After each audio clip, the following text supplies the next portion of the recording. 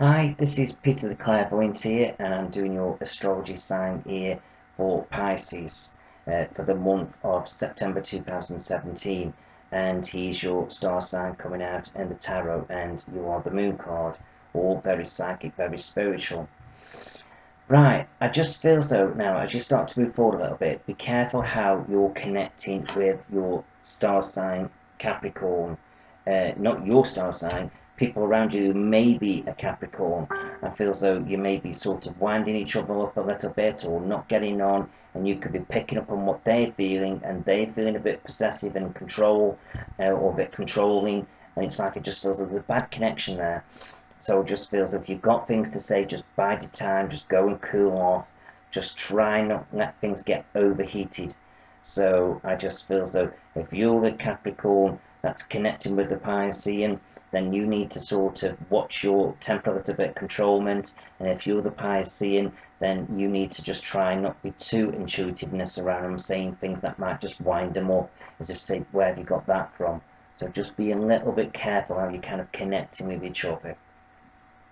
And I'm also feeling as well, almost like I'm feeling a bit held back at the moment, like I can't quite move forward. But I just feel as though that's starting to dissipate now a little bit, and I feel as though you're feeling a bit weighed down. But I feel as though you've got to start getting a bit of balance in your life now, making sure everything's working for you the way you move forward.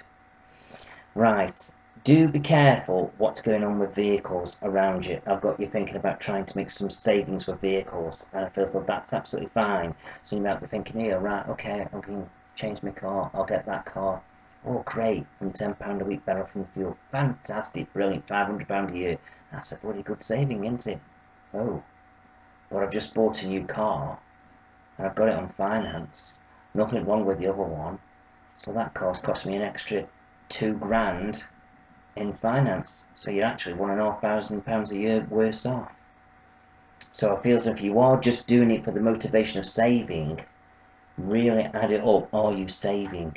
Is it better just keep the vehicle that you've got? But if you are, looking to change a vehicle, then you need to change a vehicle and it's more economical, brilliant. But if not, it could be just better hanging on. Sometimes we think we're saving, but we're not saving. So really analyze it. Do your figures on everything. The cost of changing it, the cost of tax, the insurance, everything right across the board. Really weigh it up if it's the right thing to do. But other than that, I haven't got a problem with it. Got things sort of weighing you down a little bit. It's almost like I've just got you sort of being very motherly at the moment, and I just feel as though I'm being drawn to children with you.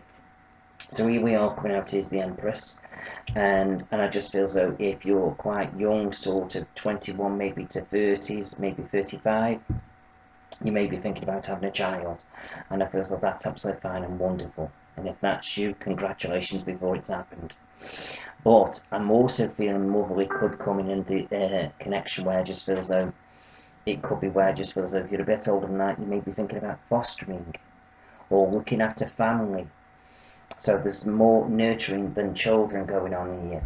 And I feel as though that's absolutely fine. But be careful, like I said, that you don't take on too much, as otherwise you could be the one that needs looking after him.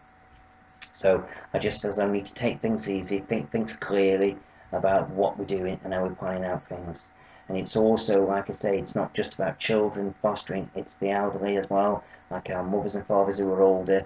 We may be looking after them now a little bit because they're getting on a little bit. So see where that's kind of coming in around you.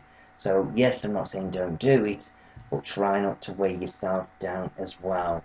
Got to be careful that you're not doing too much. I know it has to be done, but can it be shared? Can the load be shared?